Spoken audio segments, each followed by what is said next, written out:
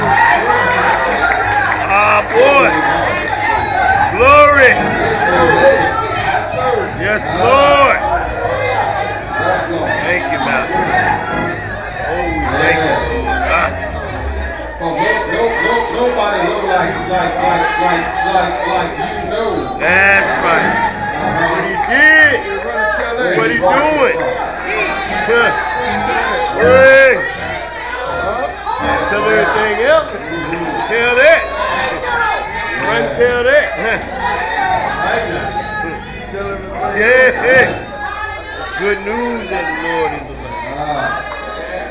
Yeah, when I look back. Let's take a look at 1 Corinthians 11 chapter. 1 Corinthians 11. Thank you, Master. 23 through 26. Here's what the gospel, here's what Paul recorded. For I have received of the Lord, yes, sir, that which also I delivered unto you. That the Lord Jesus, the same night in which he was betrayed, took bread. Yes, Master. When he had given thanks, he brake it and said, "Take, eat, this is my body, yes, Master, which is broken for you. This do in remembrance of me." Yes. After the same manner also he took the cup when he had supped, saying, "This cup is the New Testament of my blood. Yes, Master. This do ye as often as ye drink it in remembrance of me. For as often as you eat this bread and drink this cup, ye do show the Lord's death till he comes." Yes, Master. You may be seated. Amen. Heavenly Father, we come today so grateful, yes, for the sacrifice that Paul has outlined in this text. For what you've done to assure our victory. How, God, you made a way for us to be redeemed. Thank you, Master. Our home may be up on high in heavenly places. I thank you for every saint assembled here today. Thank you, Lord, for what you've done and what I know you're getting ready to do. Yes, sir. Thank you, God. I claim the victory in advance. Hallelujah. Thank you, God. And the miracle in it. Hallelujah. It has already been settled up on high. Yes. So we lift you up and we stand on your word. In Jesus' name we pray. Amen. And the ushers, go ahead and grab your seat there. Listen, saints, this morning, broken, bruised, and glorified. Broken, bruised, and glorified. There's too many people that are children of God are going through the broken part, going through the bruised part, but don't know how to get to the glorified part.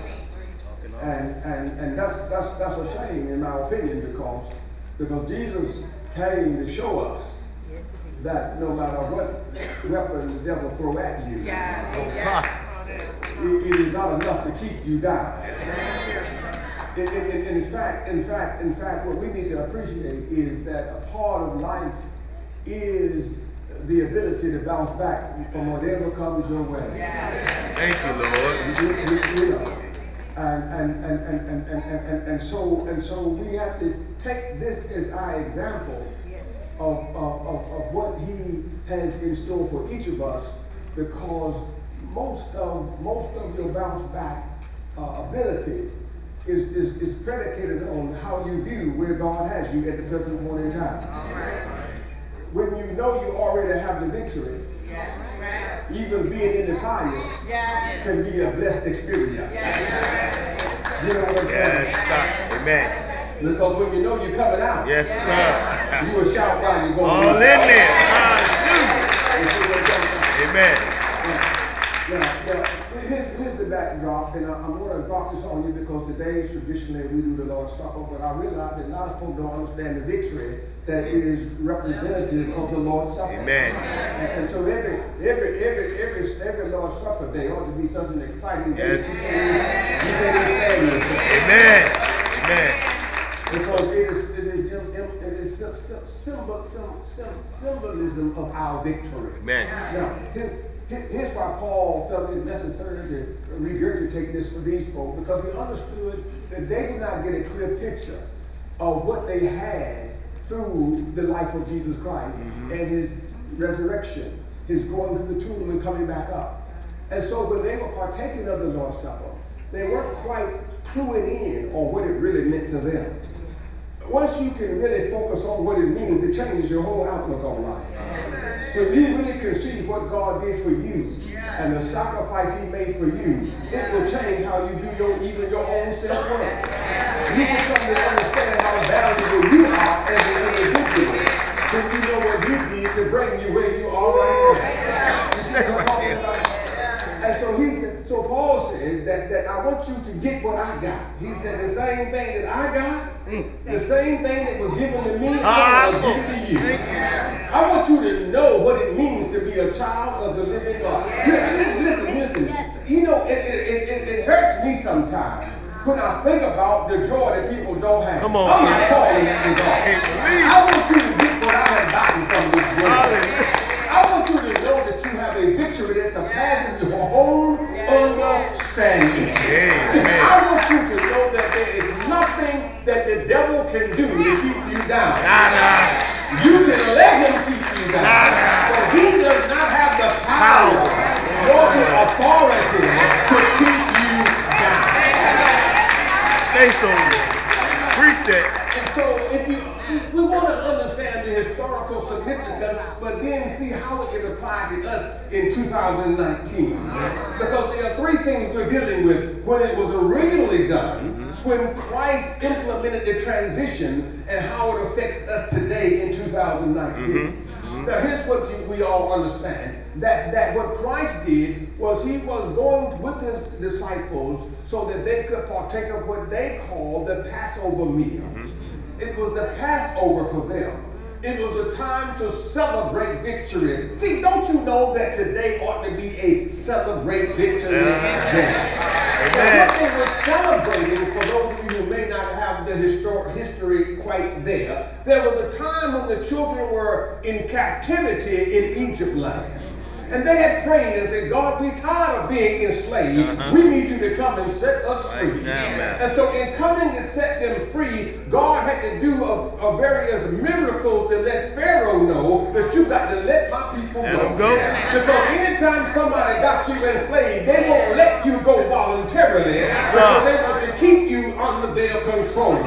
See, some of us right now are worried because there are some folk that try to keep us trapped down. And so we get upset because they won't voluntarily let us go. But it's all right. God got a miracle right around the corner for you that's going to show somebody who God is, so they're going to have to loose that grip they got on you, and you're going to come out of your captivity. And when you come out of your captivity, wait a minute. how great God is in your life. And so one of the final miracles that God performed to show Pharaoh how great he was is that he sent the death angel to Egypt land. But he tells the Hebrews, what I want you to do is I want you to get the blood. There's something about the blood. You can get the blood of the sacrificial lamb and paint it on the doorpost. And when the death angel comes by, he will see the blood and he will pass you by. Amen. Can I say that about a second or two? That when he sees the blood, he'll pass you by. See, here's what I know about Michael G. Daniels. If God were to see me for who I am, I would be dead and gone right now. When I look back at some of the things I have said, some of the places I have gone, some of the folk I have hung around with, if God looked at me for who I am, I would be gone and away from him. But when God sees me, he don't see Michael G. He sees that Jesus covered all over me. Because there's some blood that dripped over me that came down from Calvary's cross. Amen. And so because of the blood, I'm still able to stand right now. And so when the blood came, it passed over. When the death angel saw the blood, he passed by those houses. And so only the firstborn of Pharaoh's lineage, the Egyptians, they're the ones that died. And so the Passover meal was a celebration of that victory, of how God had allowed the death angel to pass them by, and that was what allowed them to be released from captivity. Because when Pharaoh saw God work that miracle, he said to them, hurry up and get out of here. I need y'all to go, because I want no more of your God messing around with me. I've been there myself. I've been there where I seen how God would do something for some folk. And I said to myself, I ain't going to bother you. Because I see how God work in your life. And so I'm going to leave you alone. Watch out. And so that's what Jesus was doing with his apostles. He was celebrating the Passover meal. Now put it in the context of 2,000 or so years ago. Even though they were celebrating the Passover, it was transitioning from the Passover to the Lord's Supper.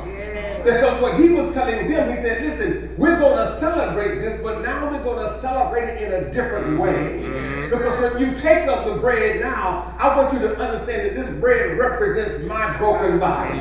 A body which was broken for you. Don't you know that he did all he did for you? By his stripes, we are healed. Don't you know that by his body being broken, that means that your body don't have to stay broken. It don't mean it won't get broken. It means it don't have to stay broken. He said, then he took the cup and said, listen, drink ye all of it. Yes, sir. Right? He said, and this cup represents my blood, which is shed for many for the remission of sin. Look out, somebody. I don't know about you, but I'm just one happy camper right now to know that he shed his blood for the remission of my sin. I know there are some holy folk out there right now that say that they don't commit sin because now they're saved and sanctified. But I got sense enough to know, even though I'm saved and sanctified, that every now and again, I'll mess around and do something or say something that is not what I would like to do, because my mind will say do one thing and my heart will say do another thing. And even though what I would do, I don't do, what I don't do, I would do, I know that every time I'm trying to do good, the evil will always pop up. What's up?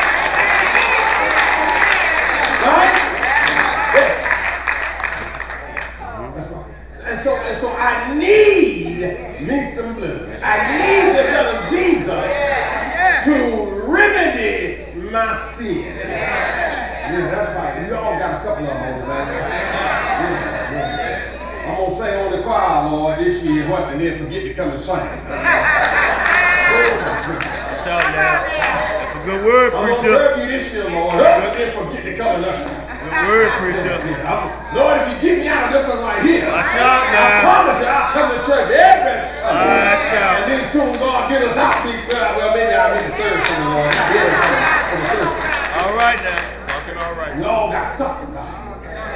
So So that was to show the transition to say, well, hey, listen, this is we're transitioning from the Passover to the Lord's Supper, because now I'm representing not what happened and how the Israelites got out, but now I'm representing how you can get out. Which brings me to today, 2019, because that's what you want to know about. You want to know how this thing won't affect me in 2019. Well, here's what he said. This is my body, which is broken for you.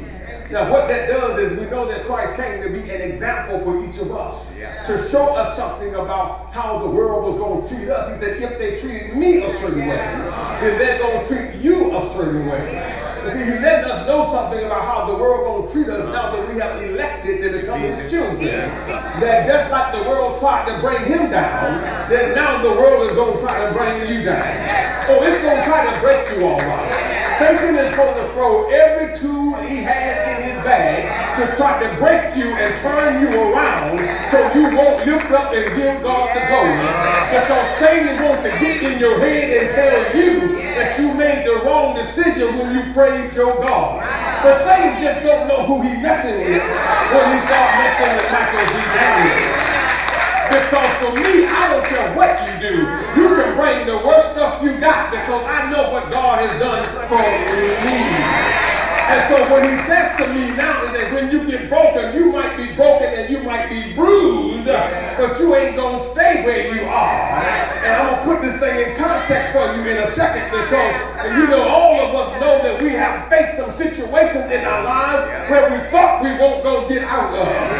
But look at what God did for you. Now, what I need now is for somebody who's out there with me to testify to somebody who's beside them about how they have been battered and how they have been bruised, but how they have been healed. And what God has done for them in this life. That you've gone through the transition, but because you had Jesus on your side, so every time you got beat down, every time the devil thought you won't go right back up, that you rose back up anyway.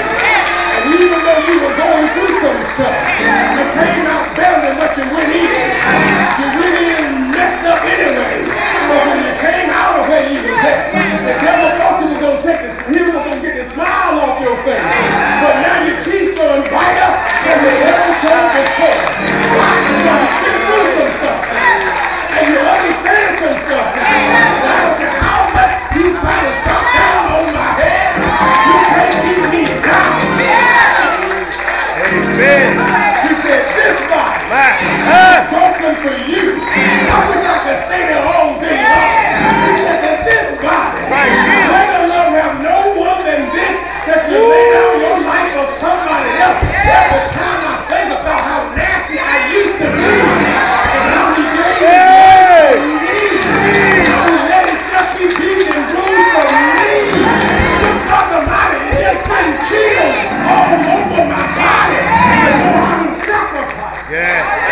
Amen.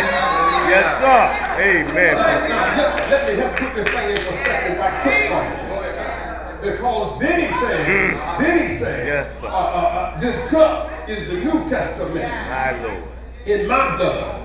As often as you drink it, remember me. Yes, sir. Now, if I was to look at this thing with my own mortal mind, I would say there's something wrong with the sequence of events. Because he gave the broken body, and then he said, here's the cup. Well, see, one would think, well, are you telling me you will heal my body before you cleanse my sin? Because one would think that you had to clean me up first, and then you would heal my body. That you would forgive me of my sins, and then you would unbreak me. But look at how God operates. Well, when you think about the beauty of God, I need some testimony, folk like that. Because there are some of us out here that realize that we were broken before we had God as our Savior. And even though we did not claim Him yet, we still had enough sense to say, even though I know I'm not saved yet, I need Jesus to stop by. You ever been messed up before you got saved? But you just had just enough common sense to say, even though I ain't saved, let me call on that name anyway. Jesus, I need you to help me right now. I know I don't go to church.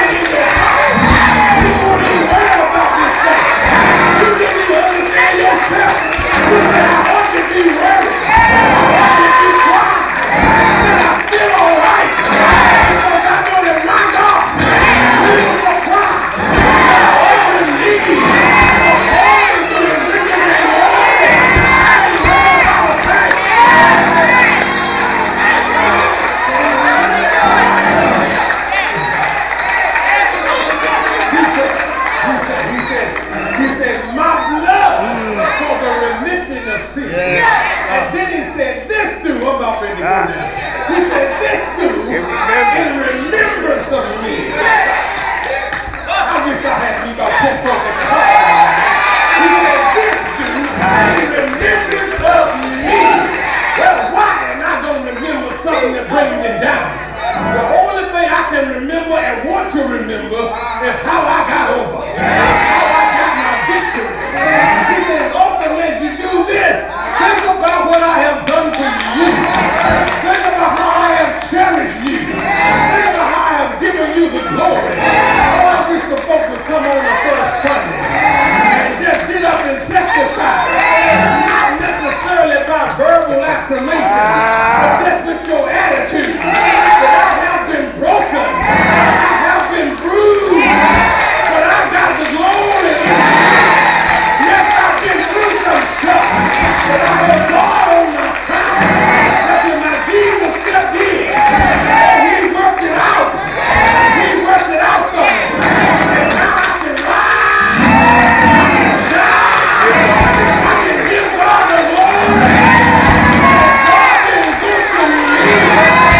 You don't know what I've been through. You don't know how far the time has been down. You don't know how they lied. But here's what you do know. I'm still here. I'm still standing. And God gonna get the glory. Because God has been my all. It's my all. He's been good. You ought to high-five somebody. He's been good. He's been good. He's been better than good. Very good. Very good. Hallelujah, God.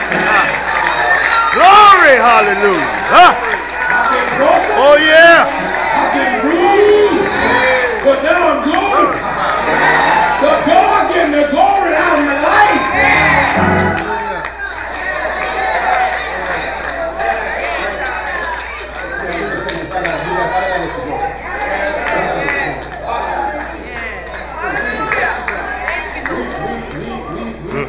We sometimes walk around with our head hung down. Come on. Good word, preacher. It's a good word there. We done forgot how God done this. Yeah. Walk around with our head hung down. Pity. Come on. Yeah. Jesus said every time you do this, Every I need you time. to remember some stuff. Yes, Lord. You've been broken. Look, even babies get Yeah. tired. Even hallelujah. Hallelujah. Yes, you've been broken. Yes, Lord. Yes, you've been bruised. But you're going to be glorified. Yeah, I can't remember what the Bible said.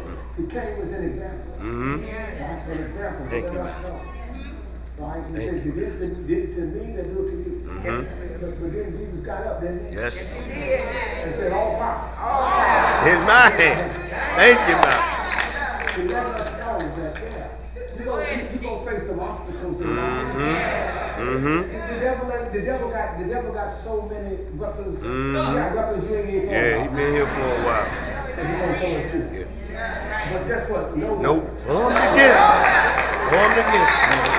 formed against you. Yeah, problem. shall Thank you, Master. And he says, this do in remembrance of me.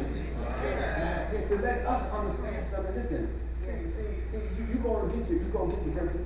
Listen. Thank you, Lord. Anybody that has been battered and bruised and came out, need to share other stuff. You can make it. You can Make it. You can share other stuff. make it. You can share something. Let them know they can make it. Yeah, don't keep it to yourself. Let them know. Tell them. They know what you have gone That's through. right. Testimony. Yeah, I've been knocked down. Yeah. Yeah, I've been stopped down. Uh-huh. But guess what? Oh, boy. I made it through. I'm better now than when I went in. Uh-huh. Came out my children. Amen. Amen. That's why he said, do it in remembrance of me. Because the more you remember how he brought you out, the stronger you get. Amen. The stronger you get, the more you can help somebody else get and get out. Let me tell you something, Saint. The world is in trouble. Good word, The world preacher. is in trouble. Yes, sir. Gotta Families are in trouble. see God. And it is because we have forgotten who got us where we are. And I mean this sincerely. I'm going to drop this on, I'm going to let you go. I mean this sincerely. Let me tell you something. When I say we have forgotten, you know, here's what we do different than what the Bible tells us to do. How many of you today, that if you won the lottery and won that for the 449 million, is that close to what it is? Don't act like y'all don't know. You know you pay the lottery. Tell the truth. Tell the truth. They ain't the devil. They got them tickets in their pocket. Follow the church. Pray on it. If you had won the lottery, would you hide the money from your children? Somebody laugh. See, if I won, well, see, you can't spend $491 In a lifetime. In your life. Amen. And if you love your children, let me put it this way. If you love your children, you ain't gonna hide it. You're gonna give them some of it. Amen. If I love you, I'm gonna give something. Now, let me tell you something. Why I say, he said, this dude remembers me. I'm gonna close out with this right here. You know how many of us have won the lottery because we are saved? We're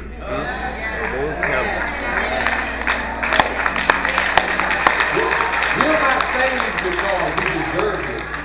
We're saved because of grace. We know we were trifling, but we hit the lottery when we got saved.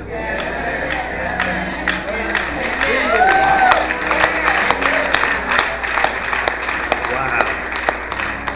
But we don't give it to our children. We don't give it to those that we love. We keep it to ourselves.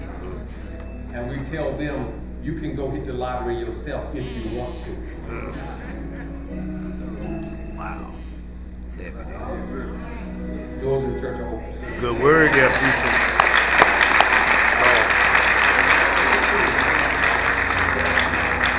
Invitation is out there. I don't want to see anybody miss heaven. Amen. I love you too much to see you miss heaven. If you're here and you have not received Christ as your personal Savior, He died that you might have a